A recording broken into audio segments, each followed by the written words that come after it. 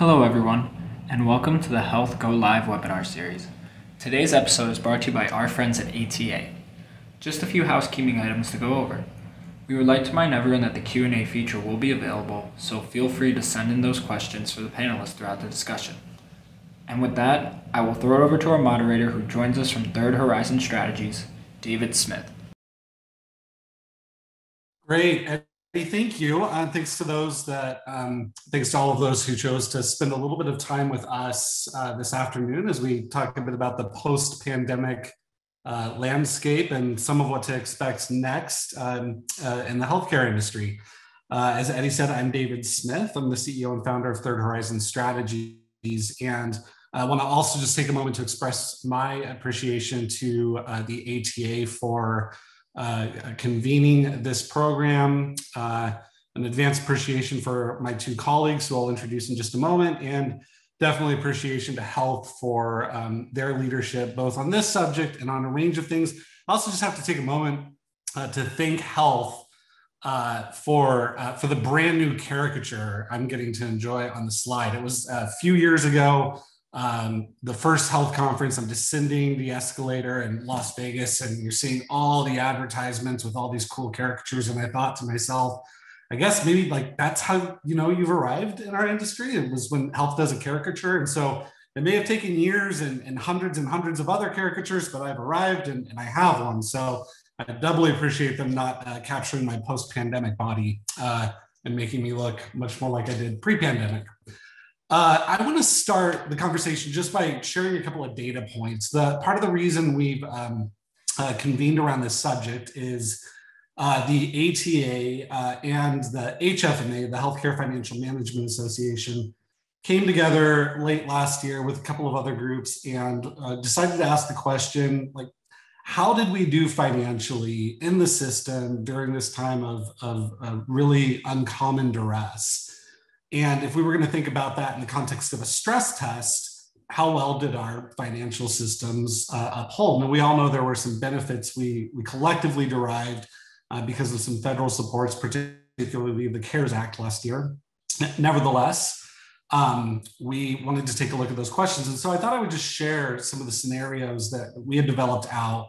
I'm going to do this really quickly because I want to get to our colleagues and start with the discussion. But Eddie, thank you. If you want to go to the next slide for me. There were basically two things we were trying to test here. What will be the ultimate result from the shifts we were seeing in utilization last year, which were obviously most acute in the March-April timeframe, and then any other attendant shifts in coverage we might see depending on how deep a recession went, how many enrolled individuals under a commercial plan would end up in Medicaid, and then what was the overall impact on financial resources for hospitals under those scenarios. And then we wanted to kind of overlay that and map that against the current assets of the general fund across hospitals throughout the country, all 5,000 hospitals. So we ran a bunch of different scenarios here with varying levels of unemployment impact, various levels of utilization impact. And though there's still a lot of data we don't have from Q4, Q1 of this year, we are starting to get a bit of a picture. We know unemployment did not get nearly as deep as many economists thought it might in any contraction activity. And we know utilization did have an impact. We know we saw less people in hospitals and primary care offices. We know we made a big shift to telehealth in a lot of parts of the country. And so we believe that the overall impact is somewhere between the 71.44 billion and 194.53 billion, both of which account for the CARES Act money, the 150 billion or so that was put out by the federal government last year. If you think about the impact on current assets, we can go to the next slide, Eddie. Current assets, the general fund, which is essentially like the owner's equity version of a hospital balance sheet. Those numbers kind of vary. And the most conservative of all scenarios, you can say we may have wiped out about 8% of the wealth, of the holdings outside of the assets of hospital systems across the country. The more moderate utilization impact example would say we lost about a fifth of it.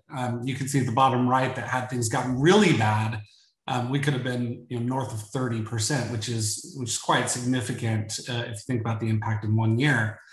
If you look at this from the current asset perspective, and we can go to the next slide and the last one, we really do have a little bit less clear of a picture. This basically represents cash equivalents on the balance sheets of health systems across the country. And we see that we're somewhere between this 15 to 40% area where we've left some big opportunities on more liquid cash. In some markets, not going to be a big deal, particularly markets where that impact was lesser.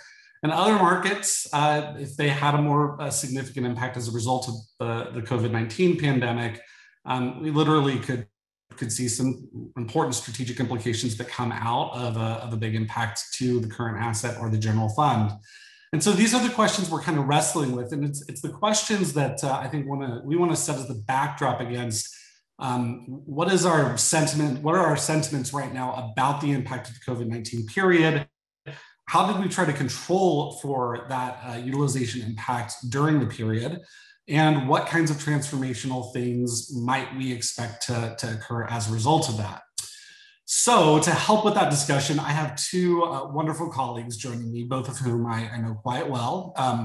The first is Deanna Larson. Deanna is the Chief Executive Officer for Avera eCare.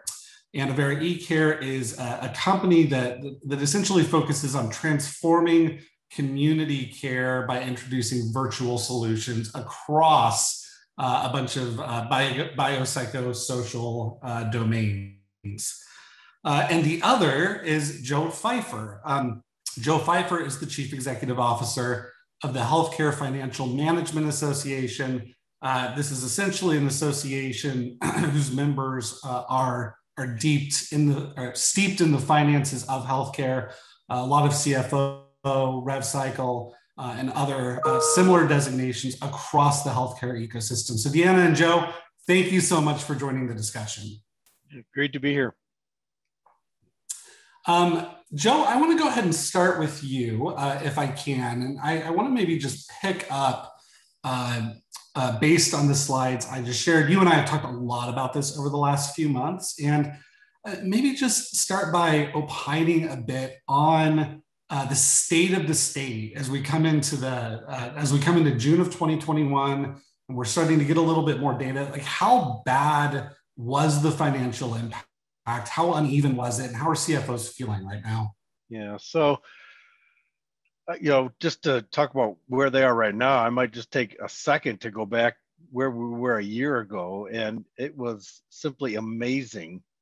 It was, I think the word crisis gets overused in our society, but it was a literal financial free-for-all or free fall, I should say. I mean, they had to, shut down scheduled procedures. We all know about that. The cost of labor went up significantly. I mean, they were, spending, $8,000, $10,000, $12,000 a week for travelers. Cost of supplies went way up. And it was just a massive scramble to try to get supplies. But then along come the CARES Act and all the federal stimulus money, and that offset a lot of those costs, which obviously, so that mitigated a tremendous amount of that financial strain last year. I give you that history. Everybody knows all that history, but there's a couple of those elements that continue on today. The cost of labor is a current and forecasted problem. And it's, we don't know the impact of all that yet. There's some fear that not only do the travelers continue, but also the fear that, burnout and people just, tired of it, leaving the industry. A number of concerns on the labor side are going forward, and that's going to play out over the next few months and years. The same thing with supply costs. They are not at that peak level as they were a year ago, but they're higher than they were before. And there's other costs embedded in retooling themselves that, again, are the kinds of things that are going to continue forward. Your statement about the impact was not equal is absolutely true. There's a few health systems that weathered the storm better than others. Some paid back their CARES Act money. I know, one story I like to tell, and this is public information. I heard it from their CFO, Bill Rutherford, but HCA wrote a check back to federal government for $6 billion. And he said he had to actually had to be a manual check. He had to sign the check.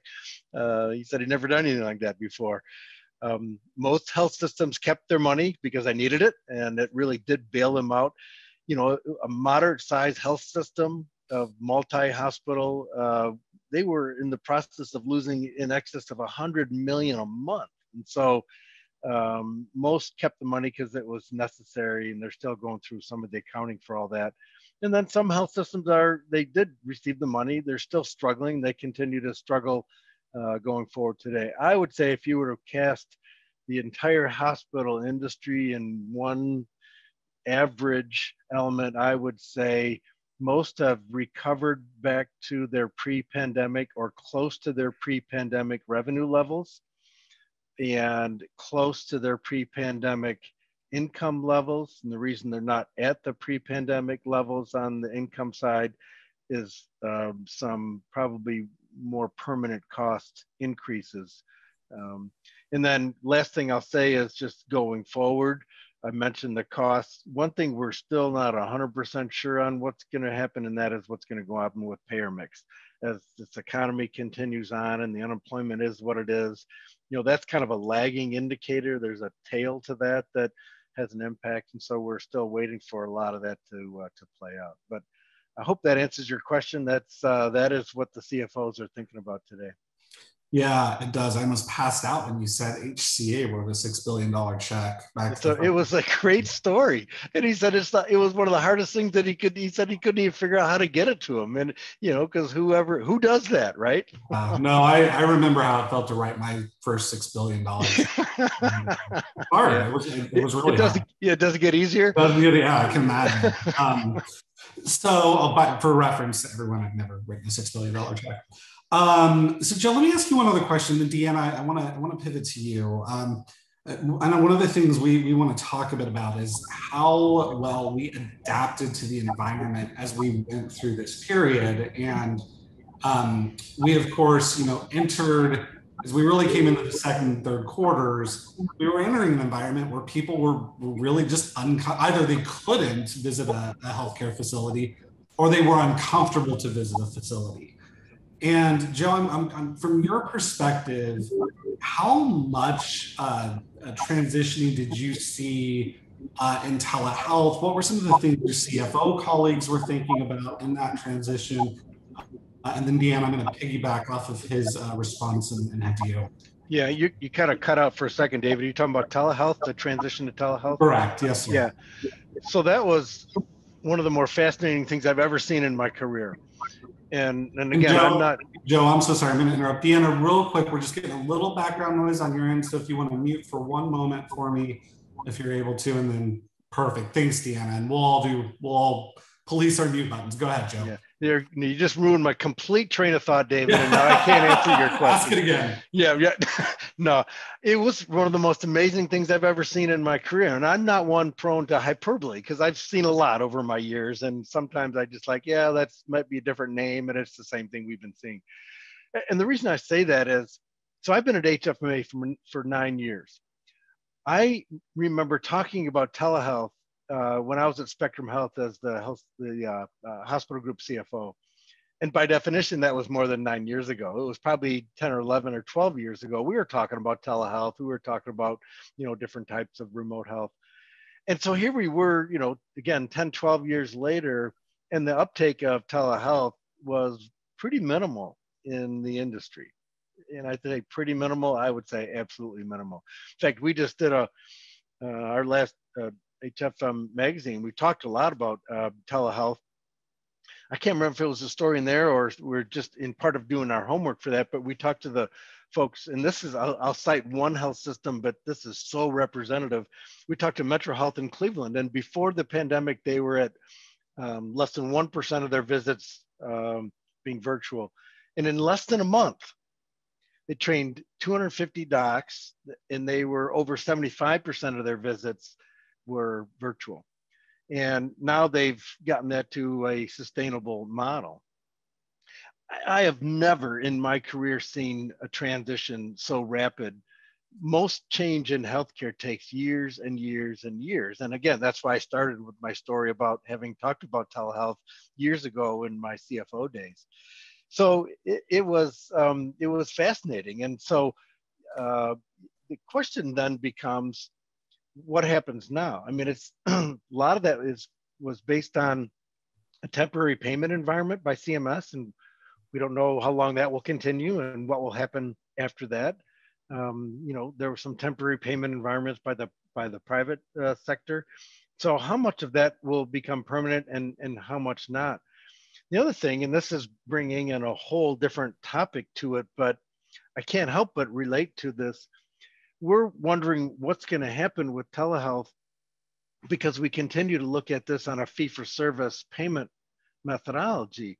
If we were in a true value-based risk assumption environment, we would absolutely incorporate telehealth into the entire continuum of services that we would provide patients to keep them healthy.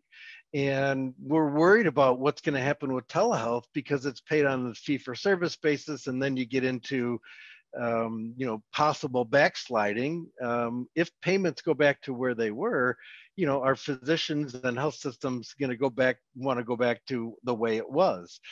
And again, if we had a different payment environment, we wouldn't even be talking about that because we'd be talking about how telehealth will be a perfect component into an entire continuum of care, for patients, again, in a value-based payment model. So sorry for taking it in a different trajectory, but I can't help but think about how telehealth makes so much sense, but we struggle with it because of the fee-for-service payment environment.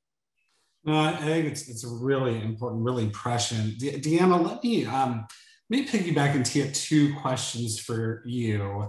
I think the experience Joe described of seeing this massive adoption wave that historically would have taken years is pretty consistent with what I continue to hear, and I think with the reality. Where did we do well in kind of that bubblegum and sticky tape transition, and what did we not do so well? And I guess that'd be the first question.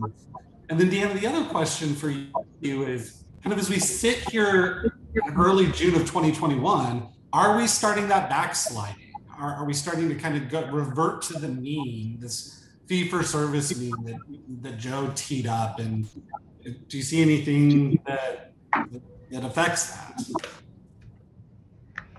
Yeah, great couple of questions. Really appreciate that, David. And I want you to know I have not wrote a check even a fraction of that size. So very good. I wouldn't know how to deliver. You haven't lived, Deanna. You haven't lived. I don't know how many zeros that is. So, we often hear this word about adoption of telemedicine, and one thing I want to make sure that I've thought a lot about is, did we adopt it, or was this just a critical event and there was so much demand? We had physicians at home who couldn't go to the clinic. Clinics were closed. We had patients who needed care and who were afraid to show up or couldn't show up because they couldn't get access. Everything was closed. And so this big demand of need and care and physicians available, but how do I really get myself out to my patients? So a lot of primary care physicians, internal medicine as well as specialists, really kind of clamoring, if you will, where do I work? How do I'm part of this pandemic. I'm part of the resource that needs to be used, but how do I help? That does not forego that many of them signed up for shifts and participated in hospital or acute care as well. But remember, there was a large group of individuals who didn't have a clinic to go to. So demand, supply, all of that kind of all fed in. And so then the government said, hey, you can use any platform if it's compliant or not compliant, and you don't really need a license maybe. So all of those things fed into kind of what I call the Wild West, So physicians, I don't think have ever been resistant to, I'm generalizing, they're very adaptive people when new technology comes forward. how does this work for me? How does this work for the patient? How do I bill for this? How do insurance companies respond? So much of that was taken away. So there was a big rush, and we're going to talk a little bit about what some of the other details were. But I would say, first of all, that was really a demand situation, and a lot of people wanting to be responsive to their patient clientele and what the needs were there. So they were, getting on a multitude of platforms, needing a lot of help and support with that, which again we're going to talk about. But I do think that thrill of being our physicians and nurse practitioners and nurses wanting to respond to this big demand, and also remember that this kept them safer. Let's just say in the acute care setting, they didn't have to go in and out of rooms. They didn't have to gown and use all the protective equipment to go in. They could go in and virtually round and see patients and support care. So all the way around, this big tool set come in that they were aware of, but now there was a practical use case that really made a difference for them. So I think that adoption was natural, but there were issues, along, and I think that's maybe coming up down the road. So what was really important to them was that access and being supportive. And then the second, what didn't go well was all of what I just said. They could get on any platform, which meant our tech people had to know all the platforms they were on. And it wasn't just the physicians, but how do I get scheduled on it? Oh, the patient doesn't know how to download an app. They're on the wrong browser. They can't hear. How do you tell them if they're on an iPad or if they're on a different type of tablet or even a desktop, whatever it is? Where's my volume? What browser do I need to be on to download this app? So again, that influx of demand for technical people or somewhat technical people to support both the physician or clinical side as well as the consumer side, helping them get in. They wanted to help each other, but that backlog of how to get registered, how to download apps, that was tremendous. And so when Joe talked about the number of physicians that were registered and could work on different platforms, that they didn't just pick up the phone, and well, in some cases they did just pick up the phone. We heard of some clinicians actually doing FaceTime and other kinds of things, which again was there was a waiver for that, for HIPAA compliance requirements by OIG for at least a period of time. We were disconcerted as a health system about utilization of that, so we discouraged those things because most of us had other tool sets.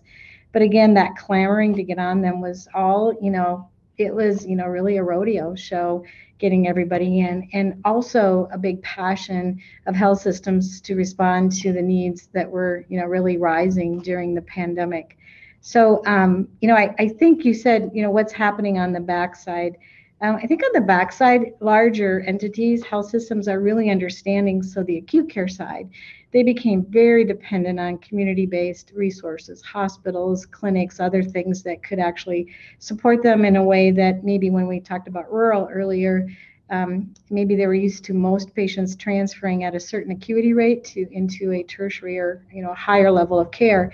Well, now those beds are full, and so we're saying what can be better maintained and supported in those organizations. What kind of help do you need? And oftentimes that was telehealth, telemedicine, video, or other types of consults that could occur to keep those patients in a place that really gave great care, but maybe formerly would have been transferred again into a bed in a tertiary facility that was now full. So there was a bigger respect, a different kind of pride that was actually taken up in some of those smaller community hospitals about what they were able to really support, and they did a great job. And I think the tertiary facilities, all in all, that ecosystem was a little better recognized in many situations.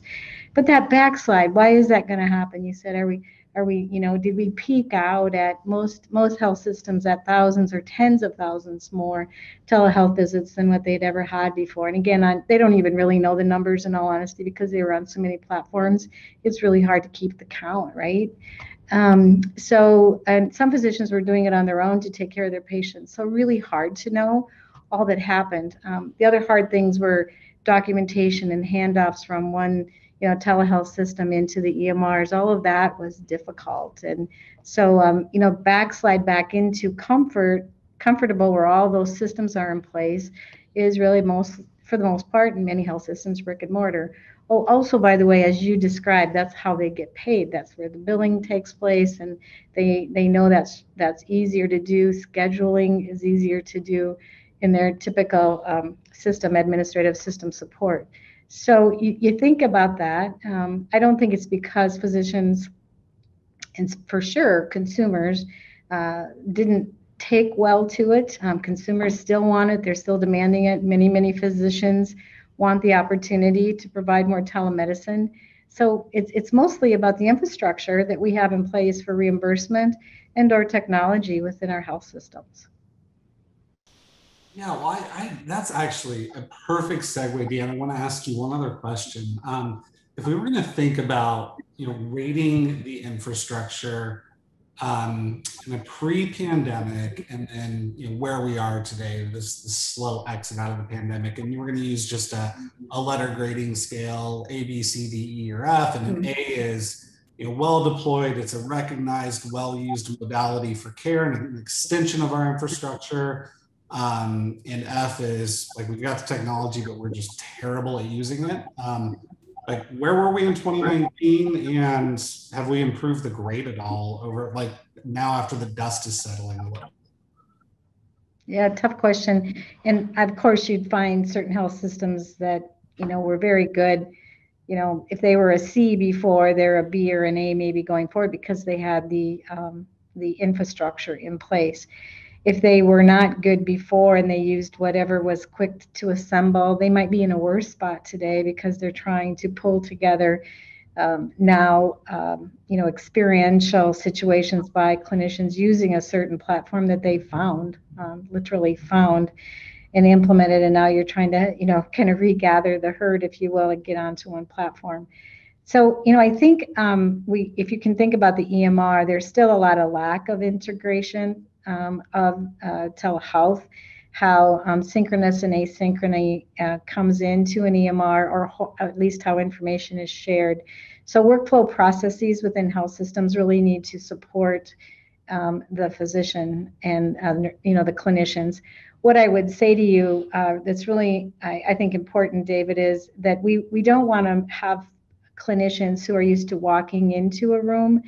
And you want to think about that in all of your own healthcare experience. You're set up for the clinician who's going to see you either for a healthy visit, a wellness visit, or an ill visit. You're either in a clinic setting in a bed and you're already, gowned for that clinician to do the assessment, or you're in an ED bay and you're, ready for the clinician to come in. We can't expect a clinician to come in and, dial in a video, set up the sound, put the video, at the right trajectory, and, tell the patient to disrobe so they can see the rash that they want. We need to be thoughtful about maximizing the clinician who's going to interact with a telehealth visit versus asking them to do all of that, so that we're actually, in that second case, we're reducing their productivity. So I don't know that we are as good at really working through that workflow for a clinician to see a patient. And, by the way, after a physician does all of that, that's already taken part of their time with the patient.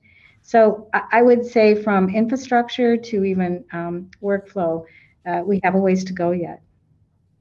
Well, I think you're exactly right. We've held a few roundtables with clinical leaders from health systems, health insurance companies, disruptors in the industry.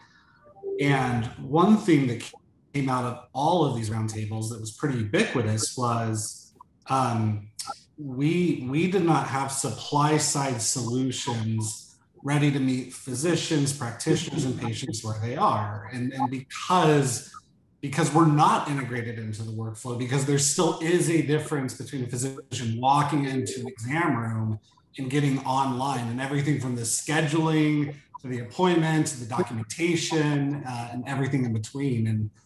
And there's, I think, some health system, I'm going to use that broadly, culpability with that. But there's a lot of work our suppliers have to do to get better at that. One anecdote I'll just share with you before you go to the next question. I've been around long enough to know that there were some, most physicians use a imaging, right? Now we call it imaging. We almost don't call it x-rays. But when we were transitioning from digital to digital, from film, how long did we have to keep film rooms available, to transition into digital? And that was because we didn't integrate it into the workflow. So we should learn a lesson from some of the past things that we've done to make sure we've worked that out for them. And they have, their time is valuable. So we have a lot of engineers who can come in and help really do that workflow for them. An amazing anecdote, Deanna. So Joe, I wanna jump back a bit. We're kind of easing our way into this fee-for-service value tension you identified a few minutes ago, and I want to ask a question that's one click above that, and kind of putting back on your finance hat, which I understand would be the right hat for you. As you kind of think about the implications of the last 15 months, 16 months, what are some of the strategic things you believe health systems are thinking about? Do you think we'll see a different level of interest in M&A? Do you think there's now a higher motivation to pursue value-based contracts, or to divest of higher cost brick and mortar facilities in advance of the next pandemic, God willing, being far off? Like what are people in the industry thinking about right now with that finance cap on? I think there's a mixed bag on some of the examples he gave, like, whether there's, more M&A activity. I think you will see more. I think there's I would put that into the category of the pandemic being an accelerant of an already existing trend. The one thing I think maybe the pandemic has done is, this is also probably, so much of this was an accelerant of existing trends, but I'm hearing more and more conversation about really intensifying the transition to digitization of some type, and along the lines of, that would benefit the consumers. There's a lot of outsiders that are generating solutions, and the health systems themselves are doing that as well. The rest of those things, I think you are going to see, again, I said it earlier, but I think you're going to see an increase in mergers and acquisitions. Some places are just not going to be able to continue to make this investment. In terms of value-based payment, I'm hearing a mixed bag. I think there's still hesitancy, and I think there's that falls back into this. It's human nature to stay with what you're comfortable with, and people are comfortable with fee-for-service. And as a finance person, I could say it's a lot easier to match your expenses with your revenues. They can both go up and down much more synchronously on a fee-for-service payment environment. You put in a risk environment, and all of a sudden, that revenue is much more fixed, and you're basically managing your expenses, in a different kind of way. And so there's a hesitancy still to move aggressively into value-based payment. Now, again, there are pockets and organizations where that's different, and there's, just like almost anything in healthcare, there's such a wide variety that it's hard to answer that. But I guess that's how I would answer the question. And Joe, I don't want to put words in your mouth, but I do want to make a linkage between what you just said and what you said a few minutes ago, and make sure I'm not misrepresenting it. The sense is that, okay, so the financial impact of COVID-19 will be uneven across the country, and that might accelerate pre-existing trends around M&A divestiture, but it maybe didn't fundamentally change them. From your perspective, it doesn't seem to have structurally accelerated any kind of a transition to value. And it may be part and parcel for that reason that the lingering adoption, by the way, Deanna, loved your qualification of the word adoption, the lingering adoption of telehealth solutions certainly is not likely to keep pace with last year, and may find a new baseline that's hopefully somewhere between 2019 and 2020. Am I characterizing that? How would you adjust what I just said? That's exactly right. And you wouldn't expect it. There was an immediate shutdown of so many services that all of a sudden that pendulum swung way to the side of doing telehealth.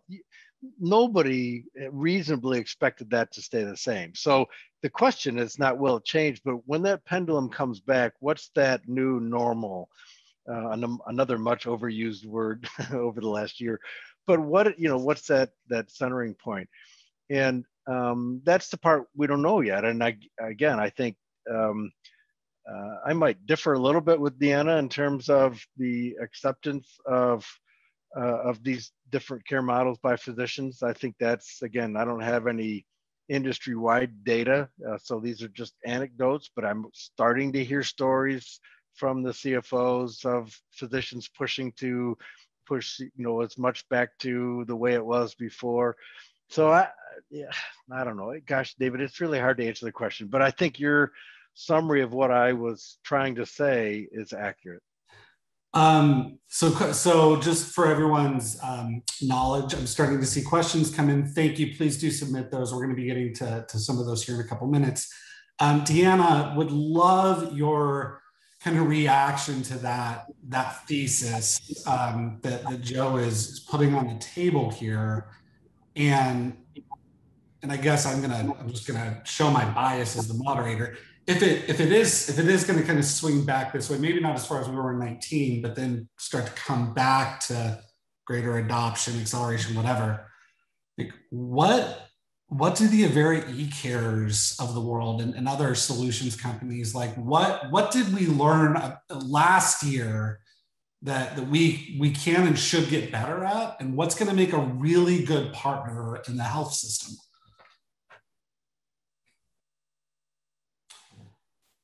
Well, I think what's really important is to understand, there's the multitude of stakeholders in all of this. The regulatory environment is huge. And I think you started out with that, David, and knowing, I'm going to promote ATA here. I mean, they've done a tremendous job of really getting out in front, and several of us, along with ATA, really tried to make sure to understand the landscape of what's happening here.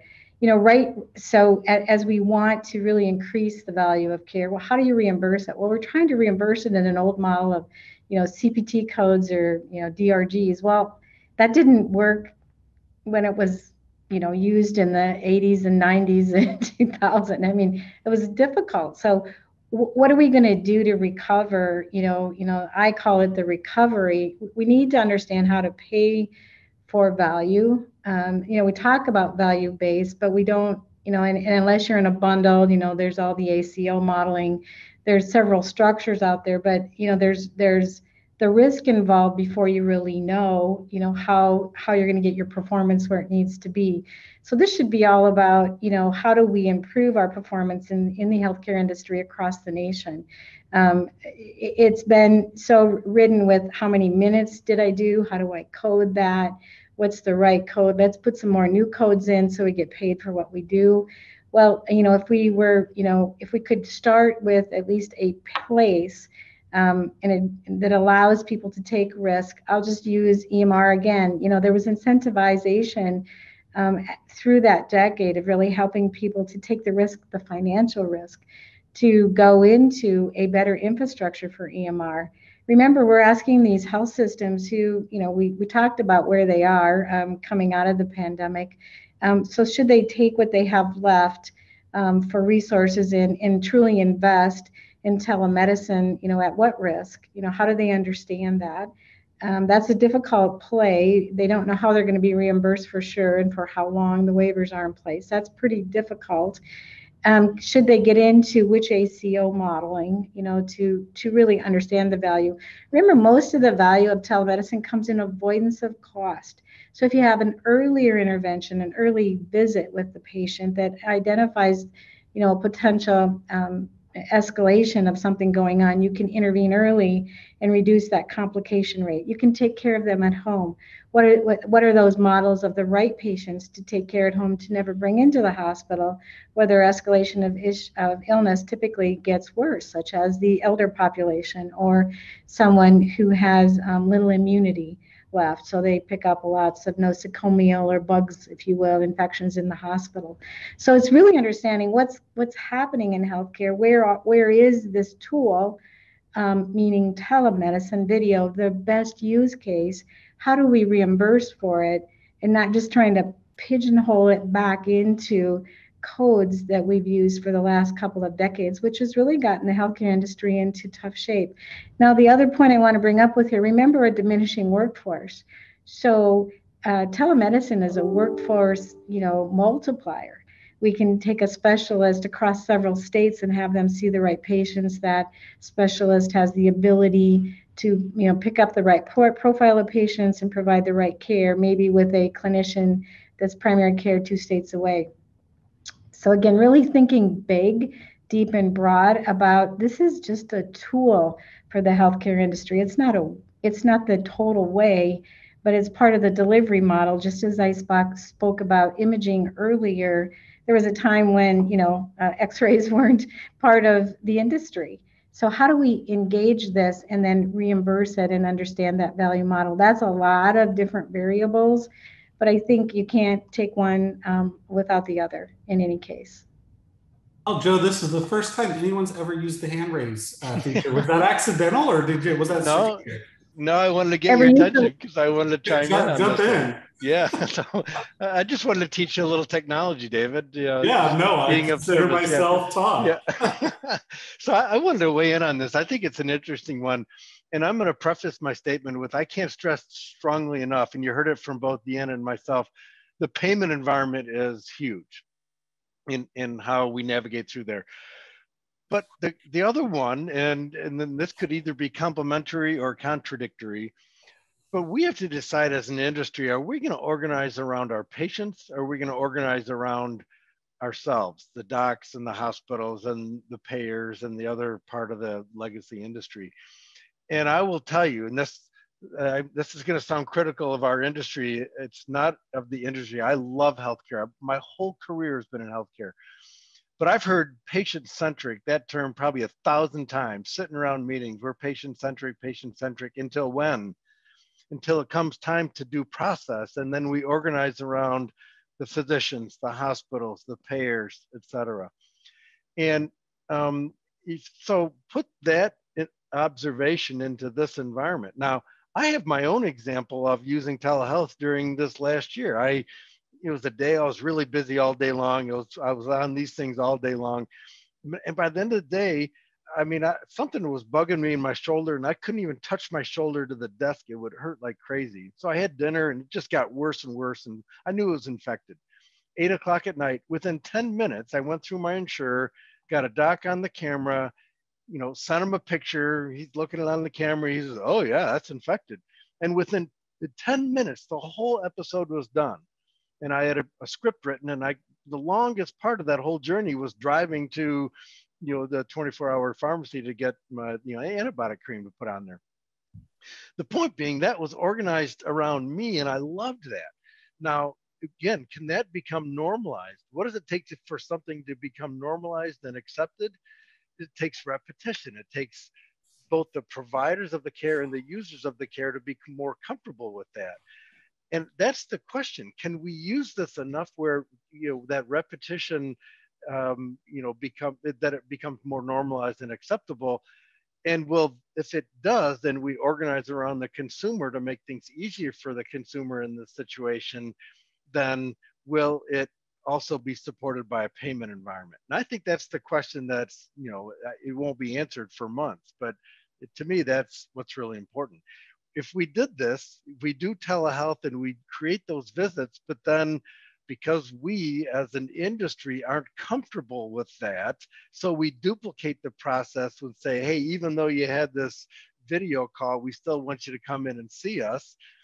Well, then the payments are going to go higher. We're going to get resistance from the payer community, and we're going to be right back to where we were before. If we incorporate telehealth into this entire, way that we keep people healthy, then it's going to be organizing around that consumer, and it's going to be an integral part of, and an increasing part of how we deliver care in healthcare. So that's kind of how I see it.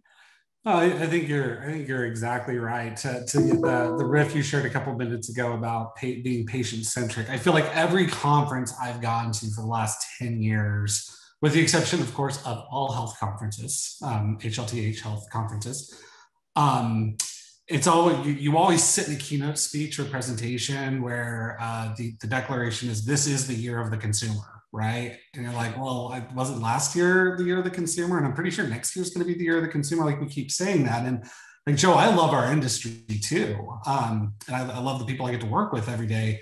And I know you and I have talked extensively about this, so we won't go down some of those roads, Right.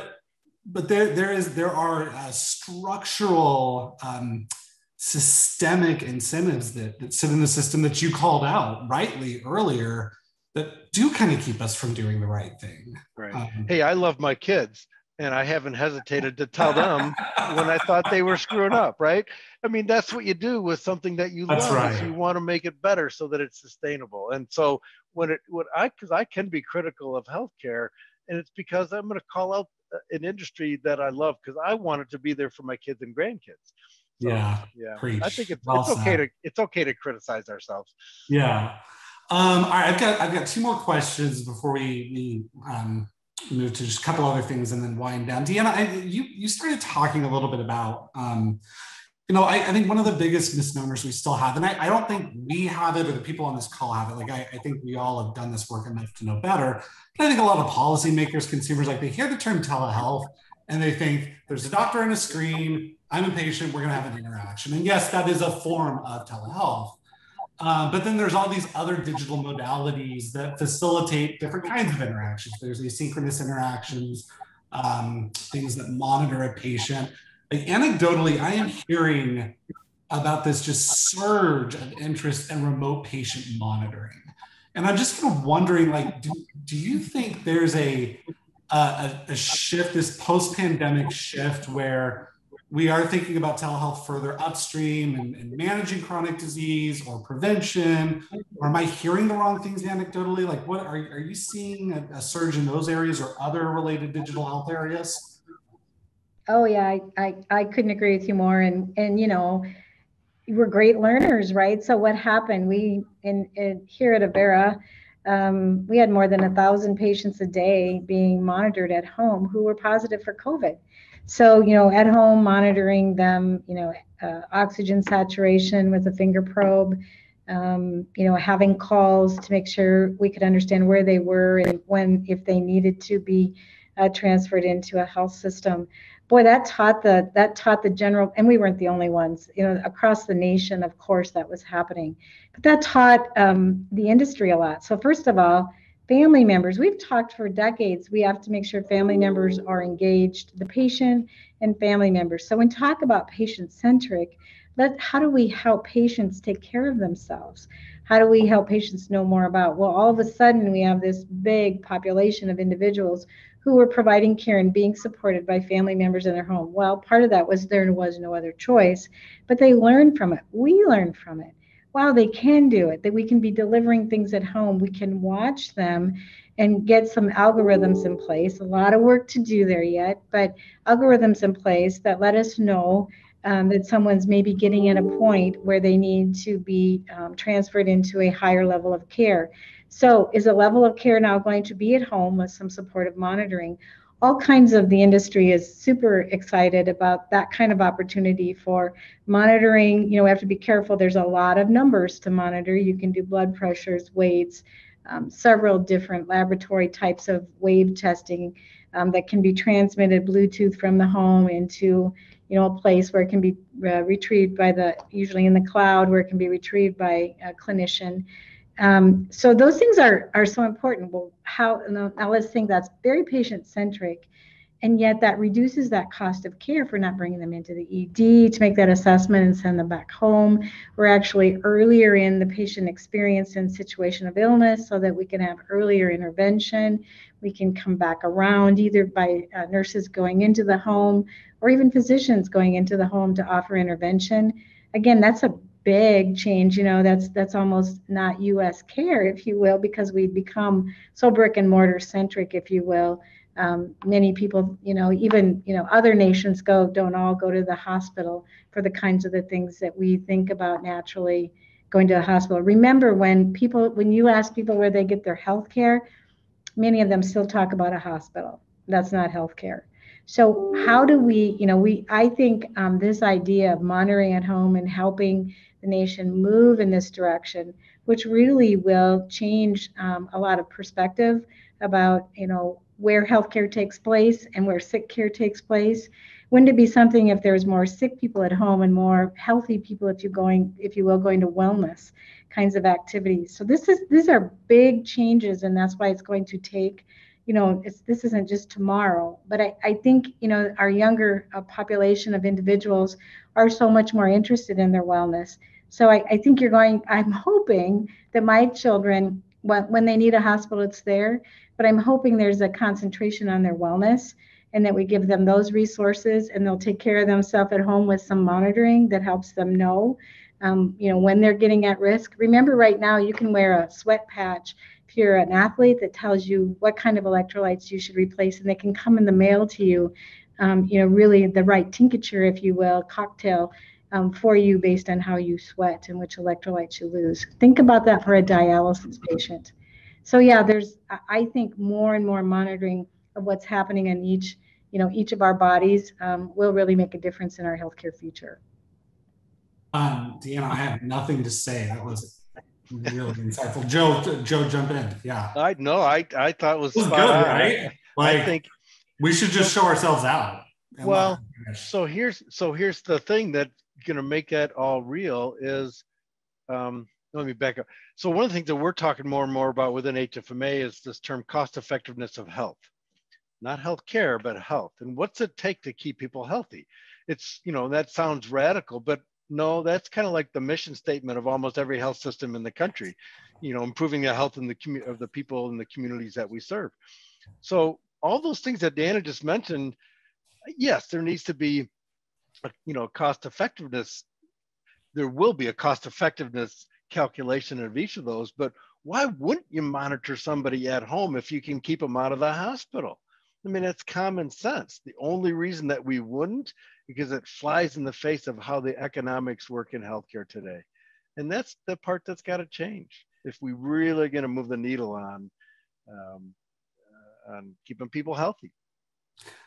You are both so right, and there's so much of my own personal and professional energy devoted to that very subject right now, and I won't opine on that, but but I think that is the right frame. And to take it back, Joe, to some of the things you said earlier, and I think Deanna concurred with. The systemic nature of healthcare in this country just patently makes people do really, really well when we're not healthy, and we tend to not do as well when everybody's healthy. And flipping that script, like, we clearly have the tools to do it, but it's how are we going to prioritize patients and consumers? And do we need to wait for government to make us do that? Or do we navigate those complexities that I know our CFOs have to make revenues and expenses line up, or no margin, no mission, however you want to say that. Let me ask one other big question, and I think you both will have kind of a key angle to this. Joe, I'm going to start with you. So like most people, I'm sure at the end of most days, I kind of sit down and I say, all right, what are all the emails in my inbox that I missed? And I'll have, 5, 6, 7 pieces of spam. I'm a small business owner, so people trying to sell me accounting services, legal services, blah, blah, blah. And then every few days, I kind of have thought to myself that, like, okay, this is annoying, but thank God I'm not a hospital CFO, CEO, CAO, because the amount of vendor solutions emails those professionals must get, it just have to be astounding. There's so many people playing in this world.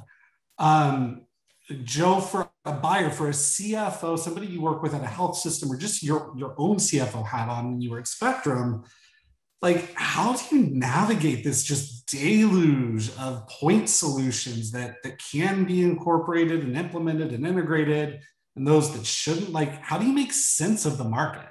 Yeah, it's really hard, David. And I every day as a CFO, I'd have, I don't know how many people would, be pitching me on the next greatest thing that's going to save, my financial world. And so, and you start tuning them out. I mean, it's just too much and too many, and they all start to sound the same. All the names start to sound the same. This, this might sound like I'm advocating for HFMA here, but let me make the comment more generally. I got to tell you, connections and word of mouth, what I mean by connections, was a product or a vendor used by someone else that I trust. Did my peer have a good experience? And I want to hear from my peer about that, because then that would help me sort out the wheat from the chaff. I used to get overwhelmed, and I would group my emails by, in some way by sender, and I would delete, chunks of them at a time, because I just didn't want to read all the marketing material that came through there. It was too much, and I couldn't figure it all out. So those connections that you get through, through how do you connect with your peers? A lot of times that's through associations, or going to meetings, or going to a health conference, or going to an ATA conference, or, how do you connect with your peers? And then it's that connection sometimes that can point you to the right solutions. It's the current way of word of mouth advertising. Well, Dan, I want to get your take on this. Obviously, Avera eCare has, you all have grown a lot. I believe, I guess my thesis on that is that you've done some of those things Joe described in demonstrating impact and having an ability to put your money where your mouth is, so to speak. What do you see on the solutions side of the world? Like how do we get our brilliant, innovative, creative, leading edge solutions companies to create the kind of stuff we really need in the system, and to meet the system where it is, so we do have a more seamless experience? Oh, and you're muted. That is, I think.